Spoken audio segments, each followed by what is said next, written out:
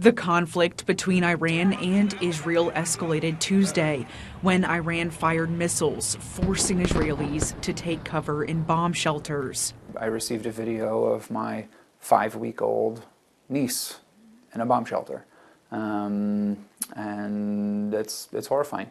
Rabbi Dan Horwitz got a message from his sister in Israel with her husband and their 5-week-old child. They took cover when the bomb sirens went off. Video shows the sky lit up with these missiles. The Associated Press says the Israeli military intercepted many of them.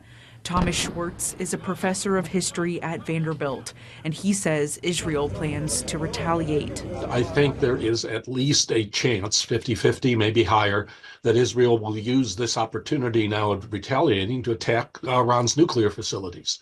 It also might use this opportunity to attack Iran's oil production. Almost a year after the October 7th attack by Hamas on Israel, this conflict continues with the most recent attacks.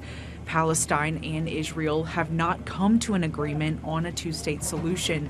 And since the October 7th attack, Israeli forces have launched thousands of airstrikes along the Gaza Strip. And so there is the possibility of what is a full-scale regional war between Iran and Israel. Schwartz says the United States' involvement in a war may not directly involve U.S. troops. I would argue that we are automatically in a war when one of our allies is under such threat. We're going to be involved.